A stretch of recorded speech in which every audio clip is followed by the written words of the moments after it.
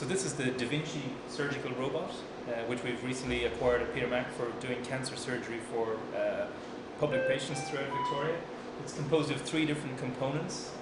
This is the main robot cart, which has got 4 arms here, and typically the patient is lying on the operating table here, and there's a large telescope which shows us magnificent magnified views from inside the abdomen, and then these 3 robotic arms allow us to do complex dissection within the patient. And just over here is the vision cart, which controls the brains of the robot, if you like. And then most importantly, over in this corner is how we actually control the robot. So this is the surgical console.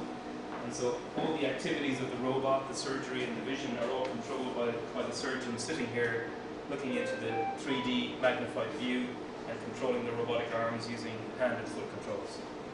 The commonest indication for robotic-assisted surgery is removal of the prostate in men with prostate cancer. So in this model here you can see the bladder, the prostate and the urethra. So men pass their urine through here, through the centre of the prostate and out through the urethra. So if a man has prostate cancer and needs to have his prostate removed, traditionally that's done through a large open incision. But with this robotic surgical system we can remove the prostate and join the bladder back down to the urethra through very tiny incisions, which means that instead of spending up to a week in hospital, the patients typically go home the next day. So a big saving in terms of patient recovery and indeed hospital bed stay.